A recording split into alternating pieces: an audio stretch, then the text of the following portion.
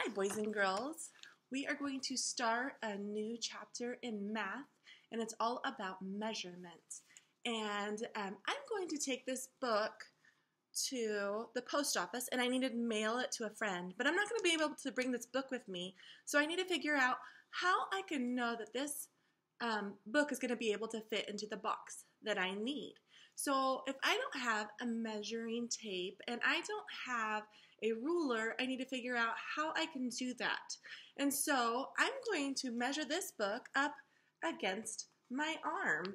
And so that will give me a measurement of how wide and how tall this book is. So if I take this and I just put it up and I have it starting at my elbow right here, and I put it up right at the same time, I know that that book went up to about my wrist.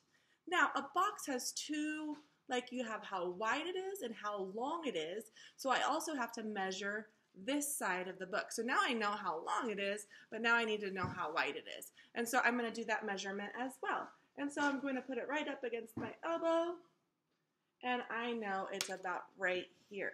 So now when I go to the post office, I can get a box and I'm going to measure it up with my arm, and as long as it is longer than where I measured the length and the width of the book, then I know that that box is going to be big enough to send my book to a friend. So you guys are starting measurement today, and we're not going to get into rulers and measuring tapes just yet. We can measure with just about anything. So did you know that we can measure with our hand? And so when people measure horses, they measure how tall a horse is using their hands. They call it, that's how tall the horse is. When you measure using hands, you put your hand out like this, and then the next hand goes right on top of the other hand. Where my wrist starts is where I'm going to connect it to the tip of my other one. And then so I would count like this. 1, 2, and then I would keep going up, 3, and measure how tall something is using my hands. Now, your hand is not going to be the same size as my hand. So if we measure the same thing, we may get different measurements because our hands are different sizes. And so it's a great way to measure, but it's not precise or what they call accurate, which means it's not going to be the exact answer that we need, but it'll give us an idea of how tall or how long something is.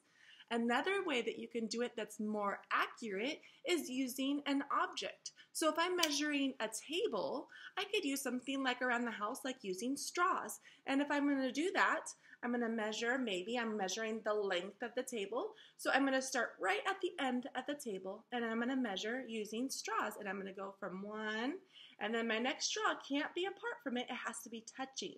And then it would be 2, and then I would put another straw, and it would have to be touching, 3, and I would keep going until I got to the end of the table. Now, some of my straws may, like maybe my table ends right here and the straw's a little bit longer, and that would just be as close as we can using straws. Today in your worksheet, one of it is you're going to read how long the objects are in the garden, and that's going to be easy because you're going to use cubes, and you're going to just count how many cubes is how long the things are in the garden. Now the back side of the page asks you to measure using cubes, but because you don't have cubes, I was thinking you could use objects around your house. You could use coins, like if I wanted to use pennies, I could measure up how tall something is using pennies. Now remember that if I am measuring using pennies, I put it one on top of the other. I can't have any spaces, and I can't overlap, which means that I put one on top of the other. It has to actually be touching, but not going over and not being apart. I could also use something as simple as paper clips to measure something. So you guys get to choose how you're going to measure on the back side of your worksheet today. Have fun with this project. If you want, you can go around and measure different things in your house. You can get out some straws and measure how long some tables are. You can measure how long your couch is. Just have fun with the math lesson today, and I hope you guys have a great Monday.